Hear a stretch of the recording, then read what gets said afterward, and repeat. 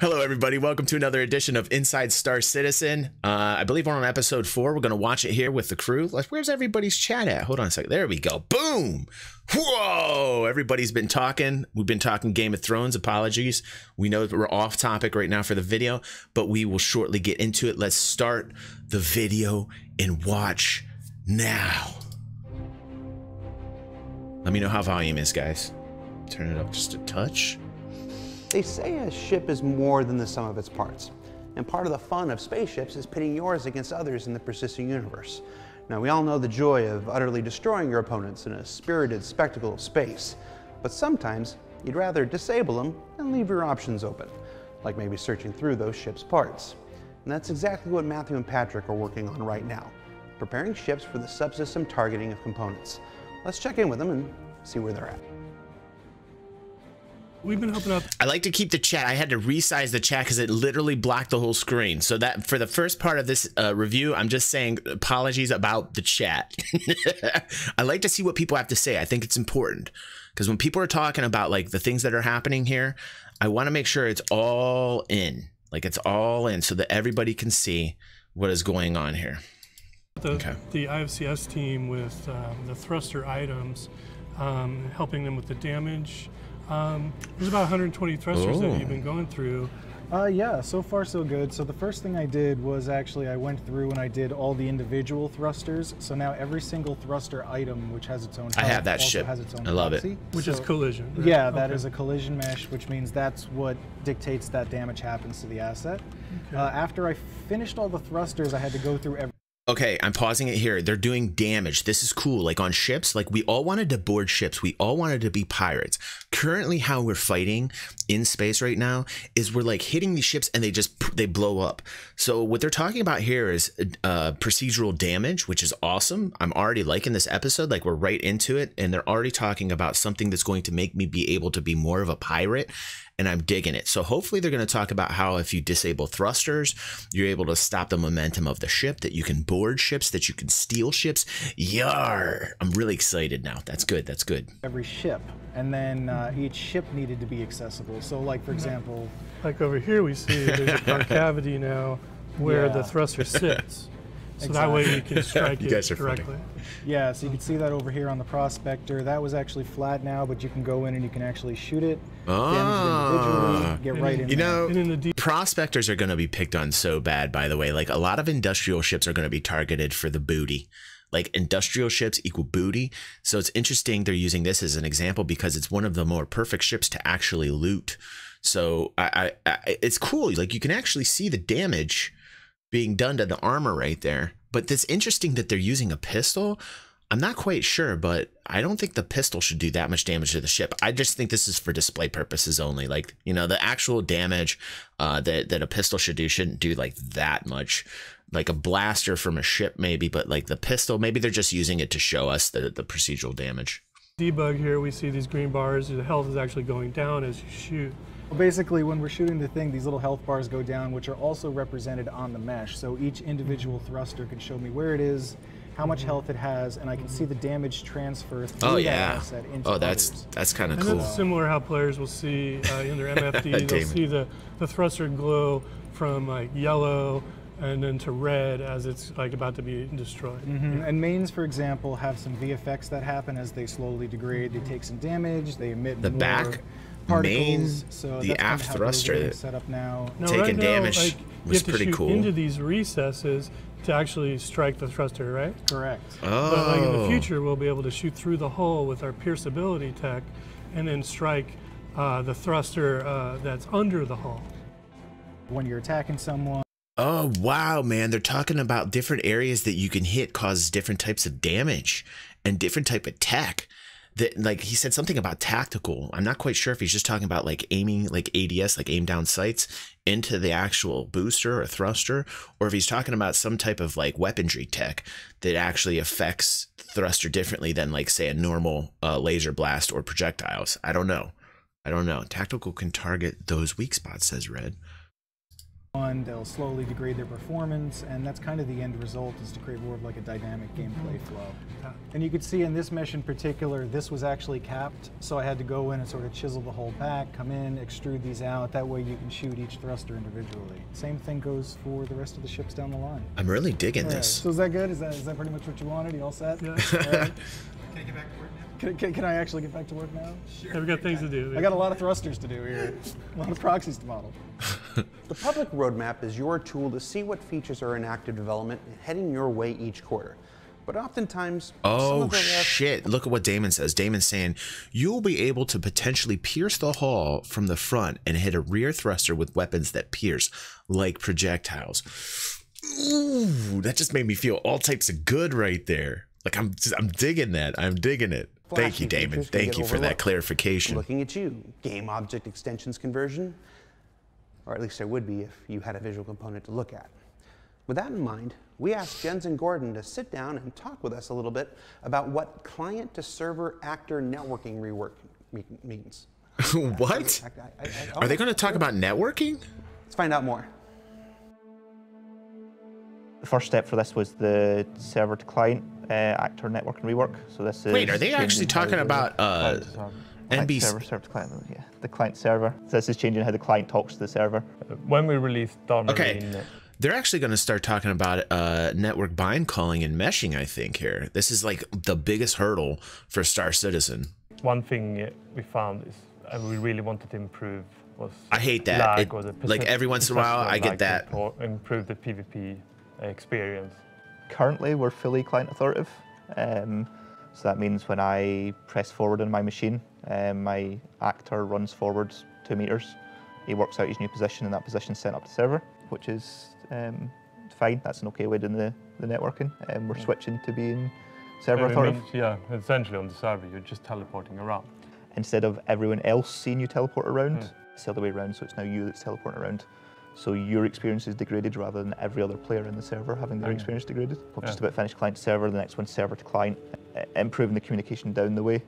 So at the moment, for instance, we've got an artificial 1/4 of a second rewind time injected into the system to try and smooth everything out. The idea is to reduce that significantly down to maybe a frame or 2. So when I'm hunting you in Star Marine, where I see you are is where you are. You're no longer bunny hopping around. When you're trying to hunt me, when you turn on your cheats, the server's going to punish you. When you're trying to hunt me in Star Marine, yes, it will be a much better experience for you. You'll be able to shoot me much easier. Yes. You guys. Good. Okay, this is a major hurdle here. So what did you think? Well, I mean, it's an important thing that we need to be talking about. Of course, we've been screaming for it. You know, they're putting it in here, but that wasn't enough, man. Like, I need a lot more detail than what they just put. They have any more detail? Hold on a second. It has no visuals, though. I wish the episode had more of a punch to it. A punch? Like what? What do you mean? Well, it would have been really cool to do a sprint report this episode, but we didn't get it in time. There's a camera right there. There's a camera. Right there. Hold on. There's been a camera right there. You mean do a sprint report right now that was unplanned and not in the original hosting? Why not? I mean, let's do it. Heck, it's our show. Here's your sprint report. The EU gameplay feature team continues their sprint on clustered harvestables, shown here with some test assets provided by the art teams. Okay, I'm a little salty right there because they didn't get into enough detail. Like, I'm happy that okay, so I'm happy that SIG is saying, hey, we're working on it, but I don't feel like they put enough detail on that. Like, I could have actually done like a 30-minute episode right there just listening to the actual details of what they're working on in terms of like improving server to client information, like importance between like the communication between the two, because I'm just like super geeky like that. And I think that's like one of the major hurdles. They really glossed over that. They really glossed over that. So I'm going to give them a strike for that one. That was such a cock tease. I'm just saying that wasn't right what they just did right there. That was so bad. Now I'm gonna come back to that. Like, seriously, what are they talking about now? Harvestable food? Okay, I'm switching gears. I'm breathing. Let's watch this and see what they have to say about harvestables, which we talked about which we were talking about years ago with survival mechanics. I don't know if they're actually going to be introducing a little bit of survival mechanics into the game. Should be interesting to see how that's going to go as the game develops. Everybody's dead set that it's not going to be like commando survival mechanics in the game, but I'm not quite sure as this game continues to move forward here. Coca harvest confirmed, says David. The new tech on display here is the ability to spawn clusters of harvestable entities at varying degrees of density and distance from one another. And this tech can potentially be applied to additional features like surface-side mineable entities and even asteroids in space. Now, it'll be a while before you see this tech in the game, but this is an important milestone that lays the groundwork for future development. Now, a couple weeks ago in the RSI weekly newsletter, you may have noticed this image of a new helmet with hologram imaging. God, they're going so fast over this. I mean, they're going too fast over this type of things. Maybe they'll get into more detail in future episodes, but man, like I feel like they could talk much more about like harvestable foods, man. Like imagine, you know, like we were talking a lot about like different types of like jobs in the game, like a farmer, for instance, like growing it.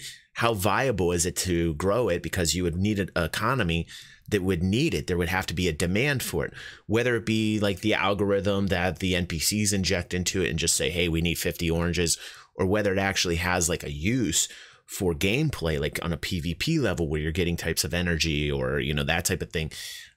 There would be much more demand for it. So there would be more need to be a farmer to grow the harvestables.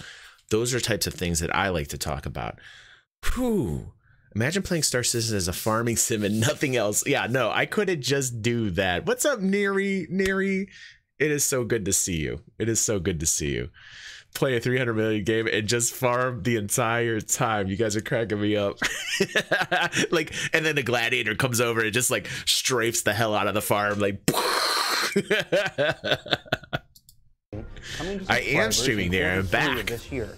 It's part of an initiative we're taking to revamp the subscriber program in general, starting with unique decorative items that you won't be able to find anywhere else.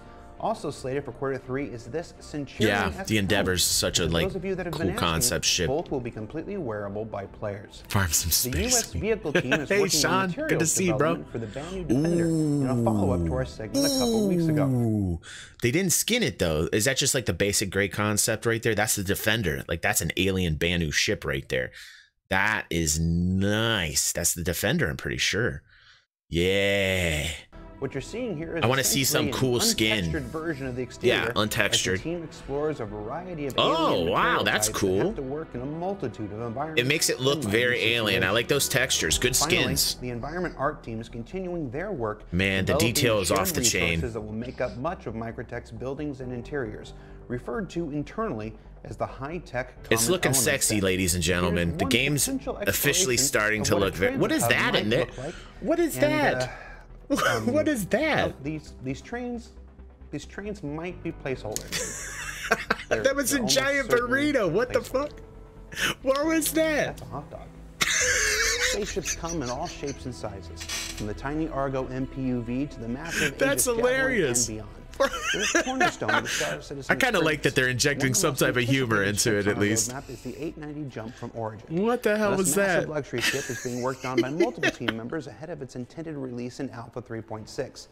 Right, Full? Hey, Fultrum, good to see you, buddy. Some of the interior areas that he's been working on. I know, right, Dean? Let's take a look. Hilarious.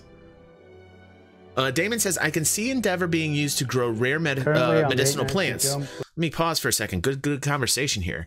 I can see the Endeavor being used to grow rare medicinal plants and illicit ones, but now growing potatoes in a multi-billion. Going back to the farming we were talking about. That's hilarious, Damon. Final art phase, which means we've... Oh my gosh, we're getting the tour here of the 890. It's been well established and we've worked out all our core styling, and we're just adding all the final tell me about it, Dash. The lighting, all the bells and whistles that pull it together. Now, not everything's in there at Final Art. It happened to me too. What we have here is the foyer area that leads you into the social hub of the ship. And I don't know if it is. I don't know. Entertaining. So as we go through, you've obviously got your toilets, Got your bar area. Like the bathrooms are really just cosmetic. Like I get it because there has to be bathrooms on ships, but like what if there was some type of mechanic that actually you had to go to the bathroom? I remember talks, like older talks from years ago, where they said that like NPCs will react to you differently based upon if you have gone to the bathroom or not. I think that's like a little too to the extreme, but like, hey, like it would make a little bit more sense to have the bathrooms in the ships, you know? As you'll notice here, we've got a little side room, and this is your service lift that the crew who look after the guests have used to come and bring you your drinks and your food. Oh, that hub right there is really cool with all the. Are those screens on the outside? From the rest of the ship, and this is intentional to make you feel more relaxed. This is we were talking about how cool it would be as if they could like all hook up and like have like actual video being shot within the game that can be fed out and fed to like different screens receiving like channels within the game, which would be like completely crazy. Parts from feedback from the 600. Community felt it was a little wasteful with the space it used, the styling. It's a bit more fancy because it's a luxury ship after all, rather than an exploration vessel like the 600 is. So that's the bar area. Now we go Dean. to the dining area. We did a little piece on that, a video about that a year or so ago. This room ended up being a little larger than we first planned, and that's because obviously it's a ship with decks and changes. Oh my God, that is okay. That's baller. That is baller. There is a pool. There is a. You know what movie that reminds me of? What the hell was that movie? Oh Jesus, with the dude that from the Guardians of the Galaxy and the one from Hunger Games. That's what that actually reminds me of. I can't remember what the hell was the name of that. Passengers. Yes, thank you, Dean. Yeah. Thank you. Actually, I was showing this to a backer. That was a good movie. He was actually part of an 890 club, and I can use that to bring around my 890 nays, and we can discuss our plan for things, plan for get-togethers. Basically, that's what this ship is all about. I'm gonna play some poker with you guys. We should buy that ship, and like when we're playing it, we'll just play some poker in there. Have fun. You can use it for different things, but that's essentially what it's about. Party ship, yo. So yeah, that's a pimp ship. We learned that we're another step closer to the greater gameplay opportunities provided by disabling ships instead of blowing them up. Performance improvements are made in a variety of smaller features. Going back to the damage, like I really like that they're focusing on actual damage, procedural damage, so that you can board ships. I think that's really important. So that was cool. The networking that they glossed over completely. I mean, it's nice that they mentioned it, but they really need to actually go into much more detail. I hope they put something on Spectrum to that effect. I've not seen anything. Maybe they have. But they need to go into a lot more detail on what they're doing to actually improve NBC and server meshing. They really do. Features that add to the overall whole. And the 890 jump is big enough to fill 890 segments. And we're just going to drag this thing out because we still have a lot of shows to fill every quarter. To our subscribers, we'll see some of you tomorrow for our live studio audience edition of Star Citizen Live. And to everyone else out there in Backerland, God, they're going to end it already. They need to be much longer. Fool says, well, wait. Dash says, see baller swimming pool and hot tubs, perks against RPG elements of illness or character health bonus. Yeah, I would like to see something to that effect, Dash. Fultrum says, I have never looked at this game. What's the elevator pitch for the game? Dude, there's a YouTuber, and I can't think of his name right now, and he talks about the elevator in the 890 jump, and it's a really funny video. God, I wish I could like reference for that and find that for you. You would die laughing, Fultrum. Colleen is back. What is going on, Colleen? It's so good to see you. School's going to be ending for you as well, so it's good to see you, Colleen. Guys and girls, thank you so much for showing up here. Let's finish this up. We'll see you next week. Yeah, there we go. That's another episode down. We did the review here. I'm so happy you guys showed up. I'm probably going to be streaming more next week. Might play a little bit more Star Citizen. Thanks for watching. For the latest and greatest. I sound like I hate it because I start to sound like Chris there. But thank you everybody for showing up here. I love you guys. You guys are family to me. Mom has gotten good news yesterday. Maybe I'll do a separate video for my patrons on that, because my patrons helped me get through very rough times. Everybody who's pledged and donated, thank you so much. It helped me with gas to drive up and down and take her to Cleveland. and help with food for the kids. I super appreciate you. I will be having a giveaway soon. We're going to do a $50 Steam giveaway coming up in June, and we're getting back on track here. So thanks everybody. I have so much to say to you guys, but I have to get going today. It was great doing another Inside Star Citizen review, and I honestly, guys, I love you. I love every single one of you guys. Thanks for showing up here. You guys are my family, and I will see you on the next vid.